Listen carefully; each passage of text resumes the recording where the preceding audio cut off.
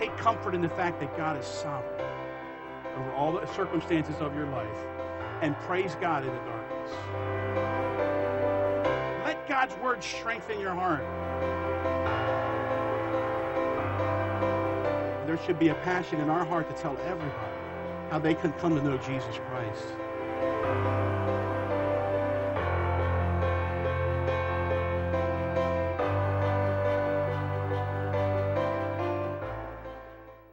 We didn't do our scripture reading, so I'd like to do that today. And I want you to take your Bibles and open to Matthew 13 and stand together as we honor the Word of God in reading scripture.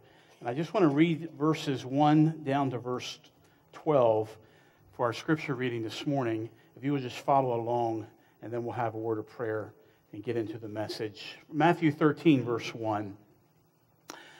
The same day went Jesus out of the house and sat by the seaside. And great multitudes were gathered together unto him, so that he went into a ship and sat, and the whole multitude stood on the shore.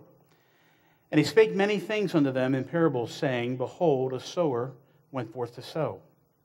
And when he sowed, some seeds fell by the wayside, and the fowls came and devoured them up. And some fell upon stony places where they had not much earth, and forthwith they sprang up, because they had no depthness of earth. And when the sun was up, they were scorched. And because they had no root, they withered away. And some fell among thorns, and the thorns sprung up and choked them. But other fell into good ground and brought forth fruit, some 100-fold, and some 60-fold, and some 30-fold. Who hath ears to hear, let him hear. And the disciples came and said unto him, Why speakest thou unto them in parables? And he answered and he said unto them, Because it is given unto you to know the mysteries of the kingdom of heaven. But to them it is not given. For whosoever hath, to him shall be given, and he shall have more abundance. But whosoever hath not, from him shall be taken away, even that he hath. And therefore speak I unto them in parables, because they seeing see not, and hearing they hear not, neither do they understand. And in them is fulfilled the prophecy of Isaiah, which saith, By hearing ye shall hear, and shall not understand, and seeing ye shall see, and shall not perceive. Can you bow with me together in prayer? This is God's holy word. May we submit to it. Let's pray together. Father, we thank you for your precious word. That we have an inspired, inerrant word of God. And Lord, we've come today to hear from you. We're reminded in the scripture that man shall not live by bread alone, but by every word that proceeds from the mouth of God. So Lord, help me, your servant today, to make your word clear, because we know the power is in the message. So Lord, may no one leave here today without understanding. May they receive your word. May they receive it not just superficially, but may they receive it in the depth of their being. And may that word, that powerful word, change who they are, who we are. May we conform more to the image of Christ. And we pray in Jesus' name, amen. You may be seated. Let me ask you a question. Why don't we see better results from the preaching of the gospel? You ever wonder that? I mean, I certainly do. Why don't we see more people getting saved? I'm talking about in general, as a whole, in our country, when the word is being preached, when the gospel is being preached. Why are so many people not responding to the message of the gospel? Why would anyone reject the gospel? Why would anyone reject the message of salvation? And I think there are many people that are asking these questions. I think perhaps this question has entered into your mind. There's been several times after a sermon, I'm standing in the back and some people come through and they say, Preacher, how anyone could be here and leave saved, I'll never know. And yet there are people that come and they get under the gospel and yet they don't respond. Why is that? And I think the disciples were wondering the same thing. I mean, Jesus preached the gospel all through his ministry. I mean, you read Matthew, you read Mark, you read any of the Gospels, you'll find out he went out all over preaching the kingdom is at hand. He preached the gospel, and I would venture to say that perhaps there was no more powerful preacher than Jesus. Would you agree with me? I think perhaps there is no one who made the message of the kingdom any more clear than Jesus, any more powerful than Jesus. And yet, there were people that didn't respond. There were people that rejected. There were people that walked away. And Jesus was constantly inviting people. In fact, one of the greatest invitations is in Matthew 11, where Jesus said, "Come unto me, all ye that labor and are heavy laden, and I will give you rest." And yet that passage really ended one phase of Jesus' ministry, and another phase began. You say, why is that? Well, because that was in Matthew 11. In Matthew chapter 12, we have the episode of the religious leaders who basically hated Jesus, and their hatred came to a climax. And you remember in Matthew chapter 12 that they accused Jesus of doing miracles in the power of Satan. There was no greater insult to Jesus and his ministry than to say that he was not from God, but that the exact opposite, he was ministering in the kingdom of darkness. And what you'll notice is that from that point on, in the ministry of Jesus, the whole tone and methodology, we could say, of his preaching and of his ministry, it all changed from that point on. From previous to that, Jesus was out there in the multitudes. He was preaching, the kingdom of heaven is at hand. He was very clear. But when that happened in Matthew chapter 12, Jesus began speaking in parables. This is a new thing for him in this part of his ministry. And some of the disciples were wondering about that. Why are you speaking now in parables? Look in verse 10 of chapter 13. The disciples came and said unto him, "Why speakest thou unto them in parables?" Jesus, why are you now changing the manner of your speaking? Why are you now speaking in parables? By the way, what are parables? Parable comes from two Greek words, para, which means alongside, ballo, to cast down alongside. It's the idea of casting down alongside something unknown, something that is known. You cast the known down alongside the unknown so that the known will help the unknown to be known. Does it make sense? He would just take a basic earthly story, an illustration. He would cast it down alongside a spiritual truth so that you can make the mental connection, so that you can understand the spiritual truth that Jesus was talking about. Very simply put, one person said there are earthly sayings with heavenly meanings, but they teach really deep spiritual truth. And so why did Jesus begin at that point to speak in parables? Well, first of all, it was a form of judgment. This was a form of judgment. Sometimes people say, "Why don't you say more stories?" Look, if you hear me saying more stories when I'm up here, it might be a form of judgment for you. That's what Jesus was doing. They say, why are you doing parables? Well, look at verse 1. We'll kind of understand. On the same day went Jesus out of the house. What same day? The same day that he was accused of casting out demons in the power, or doing miracles in the power of Satan. The same day that they came and said, "We want a sign to show that you're legitimate." The same day that his family thought he was crazy and they wanted to kind of take him aside.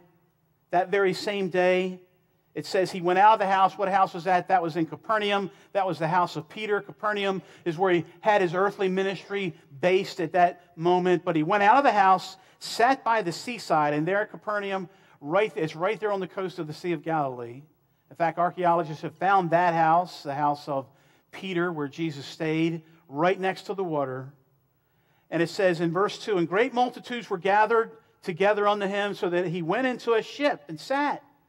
And the whole multitude stood on the shore." Why did Jesus do that? And if you could just picture this in your mind, here's a great company of people on the shore. Here's Jesus in a boat just off of the shore.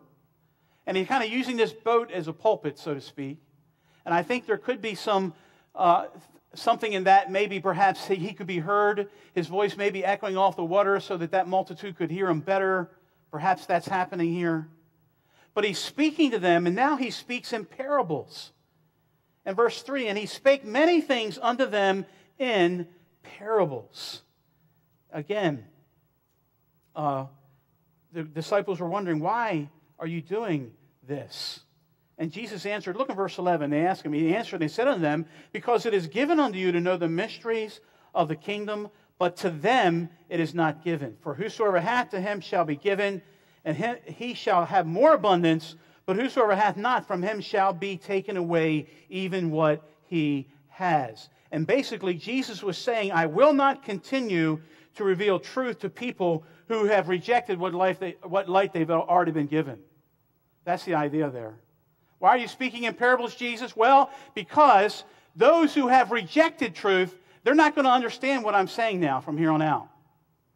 To you who have received the truth, you'll get it, you'll understand, you'll have enlightenment. But for those who hear me, who have already rejected the truth, they're not going to get it. And I'm not going to continue to reveal light to those who have rejected it. That's what he's saying in verse number 12. It's the old principle. If you don't use it, you lose it. You know, some people wonder, why don't I understand the Bible better? Well, what are you applying what you already know? Are you really applying and adding to your life what he's already given you? Have you received fully everything he's already taught you? Because if you don't, chances are he's not going to give you any more. Whosoever hath, these are the people that already received the truth about Jesus. They believe on him. They are receiving his words. Jesus said to those, to him it shall be given. That is, I'm going to add more to you. If you've received the truth and you're applying the truth, then I'm going to give you more.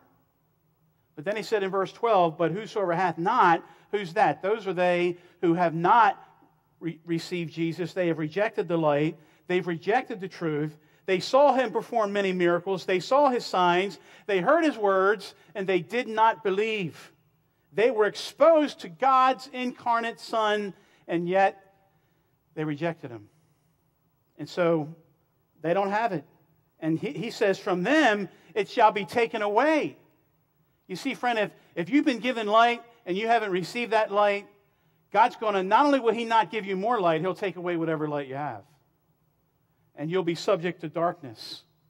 And so really the principle is you're either progressing spiritually or you are regressing spiritually, but you don't stand still. You're either getting more light or you're not, or you're getting less. That's what he's saying. And Jesus says, look at verse 13, therefore I speak unto them in parables, because they see not, hearing they hear not, neither do they understand. They'll see, but they don't see. They really won't get it. They'll hear, but they really won't understand, because they haven't received the truth that they've already received. And then Jesus gives a prophecy. Look at verse 14. And in them is fulfilled the prophecy of Isaiah, which saith, by hearing ye shall hear, and shall not understand, and seeing ye shall see, and shall not perceive. In other words, this was all prophesied in the Old Testament, in the ministry of Isaiah, that part of the ministry of the Messiah would be like this, that he would speak in parables to those people who have already received light, and yet they've rejected that light. And for those who have truly received the light, they're going to get more. And so this is really, not only is it a form of judgment for some, it's a form of instruction for others. Because those who have received the truth, and if you have received the light, you know what's happening? He's giving you more light. He's giving you more truth. He's saying you're going to get it. And what Jesus is doing here in these parables is he's reminding the disciples of how the kingdom is going to advance. When we talk about the kingdom of God here, we're talking about that spiritual internal kingdom, that period between the first coming of Christ and the second coming of Christ. How is the kingdom of God expanding now? It's expanding spiritually.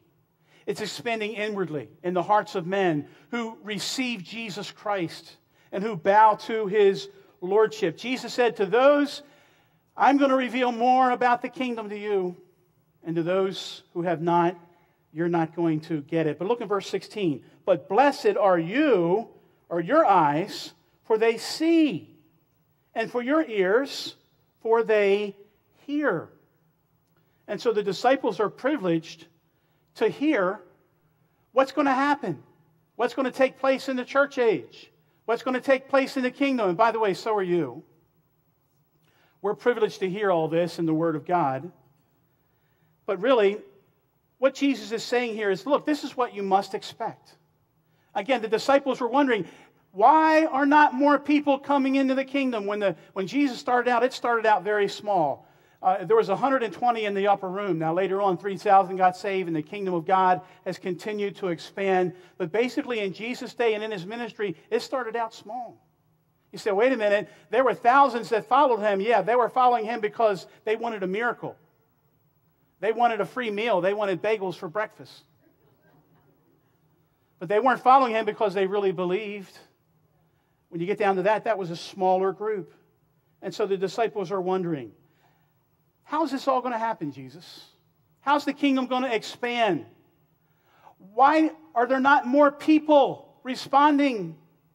How come more people aren't getting saved? And so he gives this parable. Now let me give you the first thing, the information. Look in verse number 3, the information of the parable. He spake many things unto them in parables, saying, Behold, a sower went forth to sow, and he sowed some seed, and some seeds fell by the wayside, and the fowls came and devoured them up. And some fell upon stony places, where they had not much earth, and forthwith they sprung up, because they had no depth of earth. And when the sun was up, they were scorched, and because they had no root, they withered away. And some fell among thorns, and the thorns sprung up and choked them. And other fell into good ground and brought forth fruit, some 100-fold, some 60, some 30-fold. Now this would have been very familiar to the hearers of this, because back in Palestine, it was not unusual to see a farmer spreading his seed. And he did it differently back then than we do today. He normally had a canvas sack along his side, and he would reach into that sack, and he would go into the field, and he would just begin to very indiscriminately sprinkle these seeds all over. Very generous. He would reach in, and he would throw the seed out. And as he was doing this, the seeds landed in different places. First of all, there was the wayside soil in verse number 4. This was the hard, packed dirt of the road bordering the field. So picture this in your mind. When you look at the fields of Palestine, they weren't bordered by a fence. Normally, it was just a hard path. Kind of a checkered board formation where in the middle of the squares, that was the field itself. And on the border of the field, there were hard pathways where people walked. And you know as well as I do that if you walk on packed-in dirt, it gets very, very hard. As hard as cement. And so when he would sprinkle the seeds, some of the seeds would land on these hard pathways. So very hard that the seed could not get into the ground. That was where some seeds landed. And whenever the seeds landed on those hard paths, the birds would come and they would devour it up. But then there's the shallow soil. We saw this in verses 5 and 6, where it talks about stony places. Some fell upon stony places. What is that talking about? Well, in the land of Israel, in some places, there would be what would look like fertile soil, but it was very thin, and it was over a layer of limestone. There's a lot of limestone there in Palestine. And there would be these plates of limestone with a thin layer of soil. Now, the farmer didn't know where the limestone was. So when he would throw seed on that certain area, the seeds would quickly be absorbed into that thin soil, and then they would sprout quicker than all the other seeds. In fact, the foliage would just grow up real big. And the heart of the farmer got very, very glad because he thought, this is going to be a great harvest. I mean, look how this plant is sprouting up so quickly. But then what would happen? Well, because of the shallowness of the soil, the roots couldn't really get deep down into the soil. And so what would happen was the sun would come out, hot, scorching sun, and pretty soon the foliage of that plant would wither and that plant was gone. Gone. Even in Palestine today, you could see a fully ripe plant shrivel in seconds when the hot sun comes out.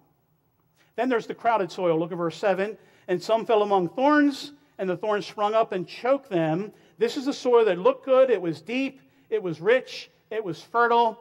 The one problem is this soil was contaminated by weeds, those fibrous weed roots hidden in the ground, and they would choke the life out of the plant. The weeds were indigenous to that soil, so it was very easy for those weeds to grow up. The grain seeds were not indigenous. It was harder for them to grow in that soil, and so the weeds, being natural, would basically choke out the seeds that were planted there in that soil. And then there was another soil. There was the fruitful soil. Look at verse 8. But other fell among good ground and brought forth fruit, some 100, some 60, some 30. And so Galilee was known for having rich, fertile soil. And here the soil is soft, it's deep, it's clean. And so on that ground, the seed would burst forth into life and bring a tremendous harvest. By the way, the average harvest would yield about 7.5-fold a good crop would be tenfold. Here Jesus says this would yield 100-fold. That's a huge crop. Some 60, some 30. So he's talking about a tremendously flourishing crop. So what do we see here? We see 4 different kind of soils in this parable that Jesus is giving. And again, this is very familiar to the people of Palestine, but he's going to teach them something that is very encouraging about the kingdom. Look at verse number 9, where he says, "He who hath ears to hear, let them hear." If you can understand this, if you can hear this, if you can get this, if you have ears to hear, listen. So that's the information of the parable. But here's number 2. Write down the interpretation of the parable. What's Jesus talking about here? Look at verse 18.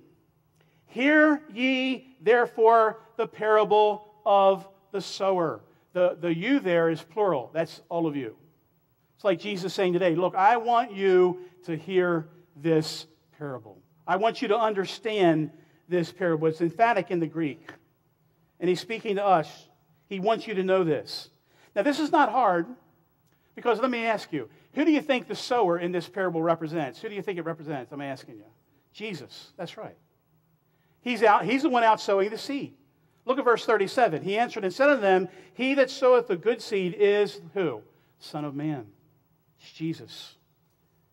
And by the way, by way of extension, this can apply to anyone who really is preaching the word or sharing the word. You're also a sower. Did you know that? Anyone who's out there preaching the word? Every Sunday morning when I'm up here, you know what I'm doing? I'm throwing seeds at you. I'm scattering the seed. Anyone who preaches here in this pulpit, Sunday school teachers, when you teach, you're scattering the seed. When you're out there sharing the gospel, you're scattering the seed. And so we see the sower there. But now the seed. Let me ask you a question. What do you think the seed represents? Again, this isn't hard. Look at verse 19. "When anyone heareth the word of the kingdom." Now, so what is that? That's the word of God. The word of the kingdom. The seed is the word of God. Just write down in your margin, Mark 4:14. "The sower soweth the word." Luke 8:11, it's even clearer. The seed is the word. Anyone, again, preaching and teaching is sowing the word of God. You know, something interesting about seeds, man can't create seeds. You know that? Do you realize if it wasn't for seeds, we would all starve to death? I mean, well, I say starve to death. I mean, we could all eat all the animals, but, you know, we would have any vegetables or fruit, right? I mean, the seed is what it gives life. God is the one who gave us seeds. Man can't synthesize a seed, I'm trying to say. Man can't create seeds. Only God does that. That reminds me about the Word of God. You know what? I'm not here to create a message for you. You understand that? I'm just giving you the seed right here. And this was God-given. I'm just giving you the seed of the Word of God. We're utterly dependent upon His Word. And so just like the world today is dependent upon seeds that God has given, we're dependent upon the Word of God. Now the soils. So the sower, we know is Jesus or anyone who's sharing the Word. The seed represents the Word. The soils. Who do the soils represent?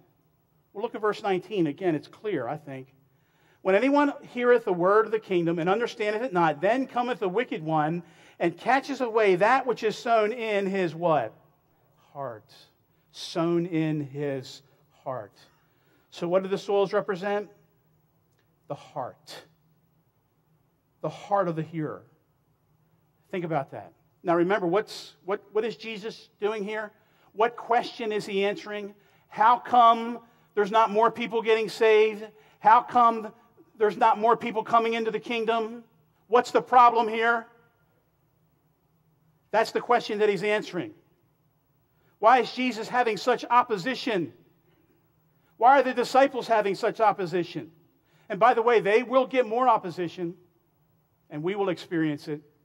Why so relatively few results in the preaching of Jesus and the disciples and in ours today sometimes? Why are people rejecting the message? What's the problem? Problem's not the sower. I mean, I don't think the problem was with Jesus, do you? No. I don't think the problem's with the seed. I think this seed is pretty good, don't you? In fact, I'm so convinced on it, I'm not going to preach anything else other than this. Is that okay? I think this seed is effective. The problem is not the sower. And the problem is not the seed. What's the problem? The problem is the soil. That's the issue. And that's the point that Jesus is trying to make here. The gospel hasn't failed. And the preaching of the gospel hasn't failed. The word of God hasn't failed. It's the condition of the soil. A person's response to the gospel is dependent upon the condition of their heart. The condition of the soil. And again, I think Jesus is doing this to encourage his disciples, because he doesn't want them taking all this on themselves. You know what? If I thought that everything was dependent on me, I couldn't stay in ministry. That's too much. That's too much of a burden for me to bear. If I felt like it's all dependent on Jerry Harmon, if it is all dependent on Jerry Harmon, you people are in big trouble.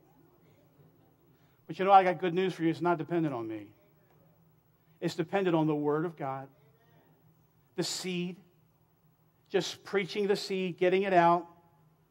And Jesus is telling the disciples, look, don't take all of this personal. Don't take it on yourself. Just remember this parable. And by the way, what does the wayside soil represent? What kind of heart does that represent? Look again at verse 19. When anyone heareth the word of the kingdom and understandeth it not, then cometh the wicked one and catches away that which was sown in his heart. This is the soil is too hard, and the birds are waiting to snatch up that seed falling on that hard soil. This is the hearer who is hard-hearted.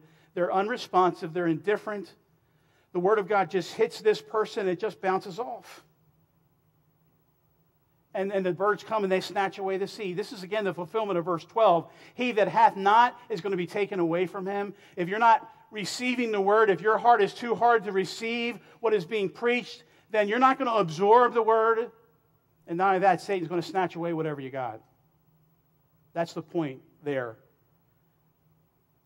And so there's no brokenness. There's no conviction. There's no repentance on this hard heart. And I think here, in the immediate context, Jesus is describing the religious leaders of his day, the Jews of his day, who should have believed on him. We're glad you've joined us today for this broadcast of the Everliving Story, a media outreach of Grace Bible Baptist Church in Catonsville, Maryland. It's our sincere prayer that this broadcast has touched the spiritual needs of your heart. The Lord Jesus Christ has come into this world to change our lives, to bring us eternal life. And Grace is a local congregation where the Word of God is very clearly preached, as you've just seen. Our Sunday morning service starts at 11 a.m., so you still have time to join us. We're located just off exit 17 of the Baltimore Beltway at 1518 North Rolling Road, Catonsville, Maryland. Let me leave you with this thought. Remember, the Lord Jesus Christ has changed your life, and He wants you to live out every day of it for His ever-living story.